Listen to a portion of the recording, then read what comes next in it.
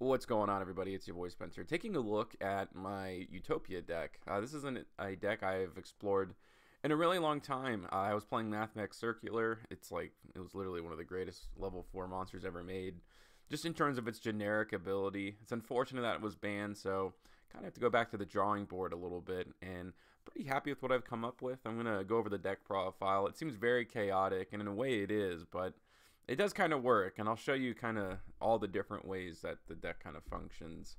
This is something I've been playing for a long time, so this deck list has been shaped over like the course of years.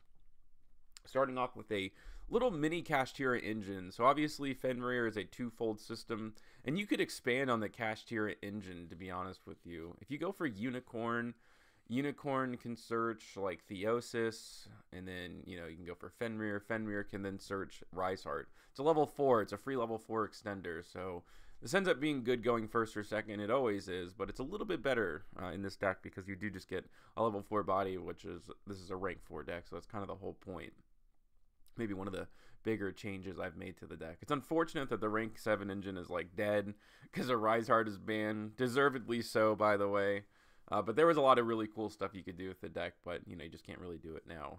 But at the very least, I feel like you don't really have to expand on this little engine. It can just kind of be what it is. 3 copies of Droll, 2 copies of Ash, and then I do run Psyframe Gear Gamma. Again, this is another like huge hit. This deck has just been hit like so hard by like the Mathmech stuff, the Psyframe stuff. A Riseheart was like a huge hit to this deck the way I was playing it. But you do want to run one because your power card is Onomatopoeia, and your opponent's definitely going to want to Ash that. It's like almost always. That is like the #1 point of interaction for the deck. Your opponent will most likely see you discard 1 card, see you're going to add 2 cards, and they're going to hit Ash. So that's really the whole point. That's why you run Gamma. It's worth it, definitely. It's also just a really good card. If you see it, it's really good. Now, there is a brick, and it is what it is, but I think it's worth playing personally. Therian King Regulus, this card is good. The one like weakness of the deck forever was Omni-Negates, and it's like a cool little weird way to get around it.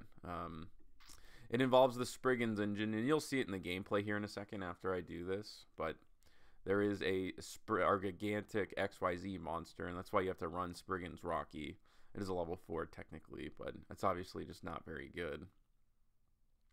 But the whole idea, obviously, is that you go into the Spriggan's XYZ, you send the level 4, you overlay on top the Champion Sargus, and then you can search Therian King Regulus and attach the Rocky from the graveyard. There's just no normal way to get a machine in the graveyard. This is like a warrior-based deck. So yeah, just know that that's like this interaction. This card's just really important because your opponent has evenly matched. Like, it just sucks to lose to evenly match when you have all this like interruption on your board, like Hope Harbinger and F-Zero, and you just lose to 1 trap card. So that's why I think this card is really important to play. Gigantus, this is just a generic level 4 extender. It can be searched with Gallic Granite. Heroic Challenger, Morningstar. So I used to run like this huge package, but yeah, like I used to run 3 of the Searcher, and then the Monster Reborn, and then 3 of these, obviously. I still have the 3 of these, the Morningstar, and I have Heroic Call too, but I don't run Knuckle anymore. It's just a level 2 that stinks when you see it in your hand, I was just trying to get rid of some of these cards that just kind of suck to see, and this is like one of my options for that. So I like took those out. Because really, I guess at the end of the day, Knuckle was just a level 4, a level 4 extender, and Kashtira Fenrir does the same exact thing. 1 copy of Gaga Coat, 1 copy of Onomatopoeia, and then I guess I'll just put this here. 1 copy of Gaga Child. Gaga Child's another one of those weird ones, but at the end of the day, this is just a kind of a casual deck, and I think there is like a hard ceiling in the way that this is built, and you're just like naturally going to see some like pretty weird hands. But the whole idea, and the reason why I run this, like everything goes through Onomatopoeia, obviously. It's the card you want to see. If you normal summon this, and you activate the effect, it's an imperm magnet, which is the entire point. Like you want to save, you don't want your opponent to imperm you at the wrong time, because your opponent's going to see, 4 cards in your hand most likely, and this effect to special summon 3 from your hand. So your opponent may think, oh, let me just imperm this, and he won't be able to do anything. He's done. He used his normal summon. He doesn't have any more level 4 bodies. But this special summons itself from the hand, and so does this. So if your opponent imperms this, it's literally a wasted card. It does nothing for them. And it's pretty cool. I mean, that's the reason why I run this like kind of awkward card, Gaga Child. 2 copies of Ascended Sage. So you don't want to see this in Fenrir, obviously, and just generally this is not a card you want to see too often. I mean, it gets special summoned from the deck anyways. You could run it at 1, but you can't see it in your hand and only run 1. It's kind of the problem. So I do run it at 2 now, and I think it's kind of worth it. This is kind of a card that I'm like flip-flopping on. It's kind of unfortunate. There's no real easy way to get a rank 4 body on the board for free. It kind of requires a lot of setup. So Utopia is a free special summon, and it does search you cards like Onomata Pickup and Onomata Para. But unfortunately, like, these cards are useless after you use your normal summon. So it's kind of been a weird spot. It does search you Numbers Protect, which is a really good card. So it's kind of situational. I don't know how I feel about it, to be honest with you. I mean, it's unfortunate that this requires 2 or more warriors, and because I'm pretty sure that the Kashtira monster is like the only like literal warrior monster is this card right here, Rise Heart. It is a warrior, which is important. Yeah, but this is a psychic, so that kind of stinks. It is running at 3 now, but I don't know. Kind of weird. Yeah, the rest of them are psychics. That's kind of what I thought. It is what it is, you know. 1 copy of Butter Spy. I know it seems kind of weird, but I do run Reinforcement of the Army, so you kind of are running 2. And yeah, I kind of wish Reinforcement of the Army was at 3. You know, like, it would make this deck so much better. I would like actually like build the entire deck differently if it was. I mean, I guess I kind of understand why it's limited, but not really, kind of. But I do. This is like a really important card. Like, just having that extra body on the board, it works with Morningstar really well. In fact, I've thought about like maybe even like dropping an extra copy of Utopia and putting in Butter Spy, so you kind of have 3 copies.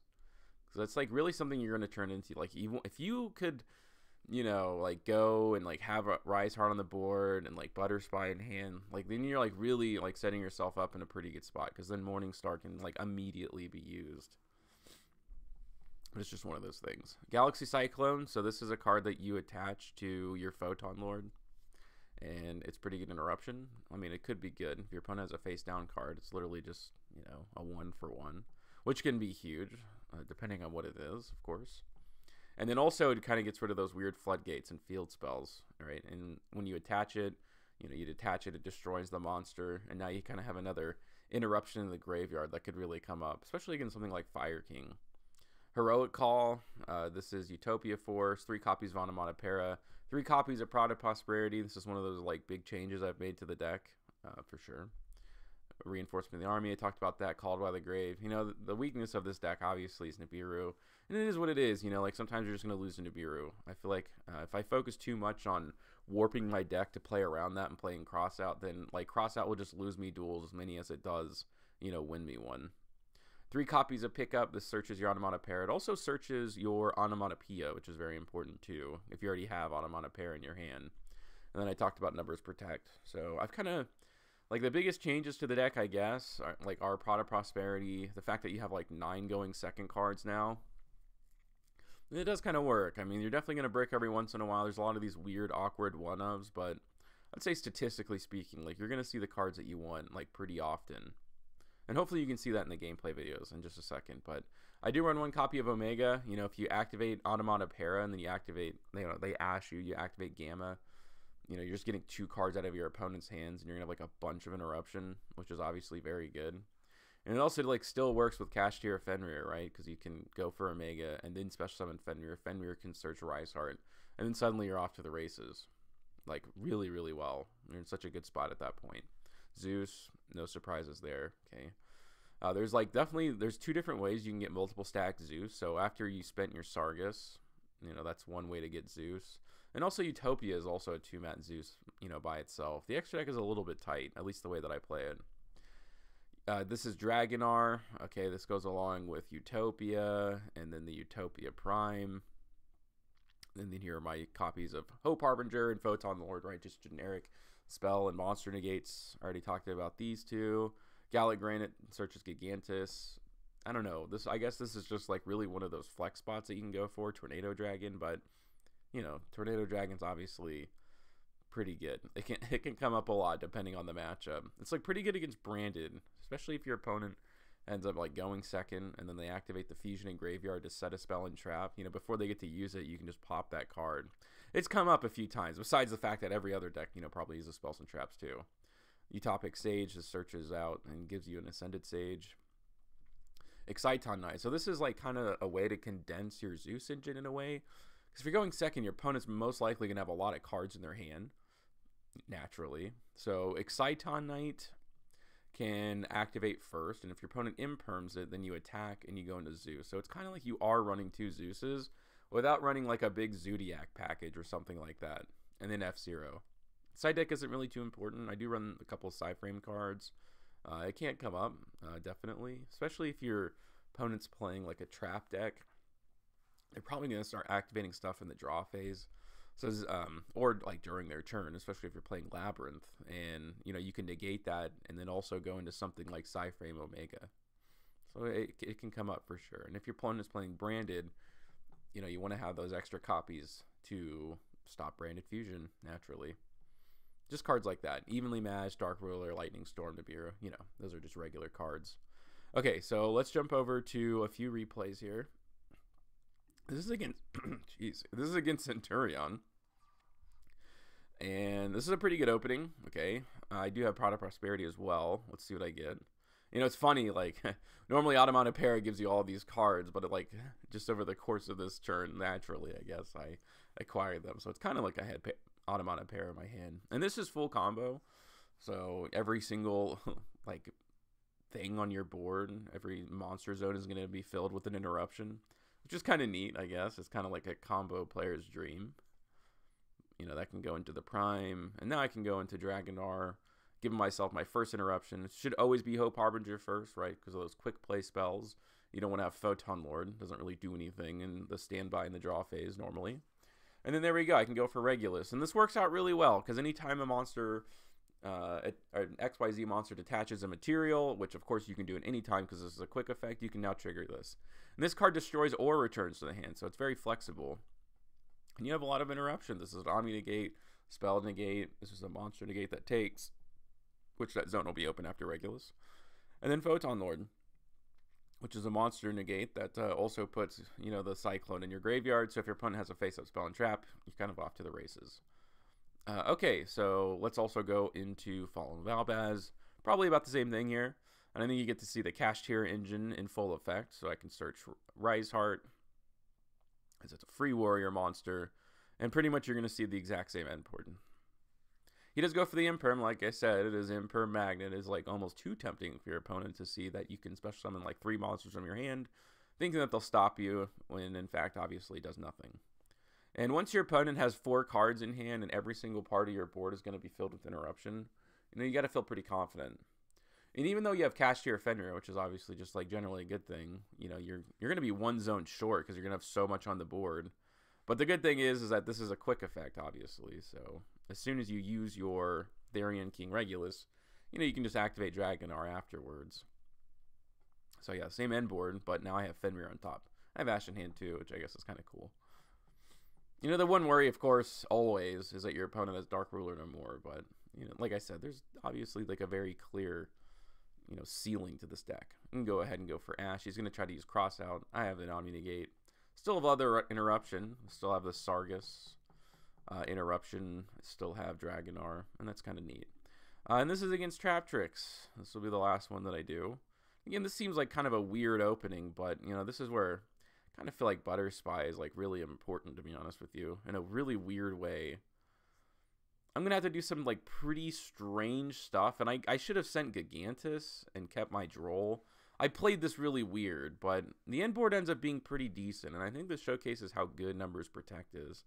I guess Gigantus is follow-up, but I do have 3 interruptions, you know, Monster, a Spell Negate, and then Numbers Protect. So he did have Evenly Matched, so that kind of worked out that I had the Astral in hand. He also had a Kaiju, but, you know, Trap Tricks going second is obviously just, like, not great. Like, I feel like their power play going second sometimes is, like, I don't know, like, Evenly Matched obviously just has to do a lot of work. And then you, like, once the ball gets rolling, it is good, but if you don't do anything, like, if you, it kind of almost reminds me of Psyframe in a really weird way, where as long as you don't do anything, like, you can just, like, keep chugging along. Yeah, Numbers Protect sets itself when they get rid of a number monster. So he just kind of gave me another form of interruption. I was going to go into the Sargus and then, like, have Therian King Regulus as the Omni Negate, But you know, he did ash that, and I guess I just, you know, you can just pivot into F0. And I think this is just the end of the duel. So, I mean, I'm playing this in like Platinum and Omega, and I know that's not really worth anything, but to show you that at the very least, like, you can get out of the lower levels of people who are trying to win matches. Like, it just, again, that sounds like a weird thing to say, but I'm just trying to showcase that this isn't the worst deck in the world. Like, you can play this at a fairly high level. You can steal games against any deck because you're just putting up so much interruption that your opponent can't do anything, and your opponent's not familiar with it, and they will waste their imperms on your, you know, your automat cards when they shouldn't. Things like that. But I love this deck. It's one of my favorite decks to play. It's probably something I'm going to spruce up and play in real life now that Pot of Prosperity is an affordable card, and, you know, just kind of have that be my fun road deck that I play in real life. But let me know what you guys think about this in the comment section down below. Other than that's going to do it for today's video, and I will see you guys next time.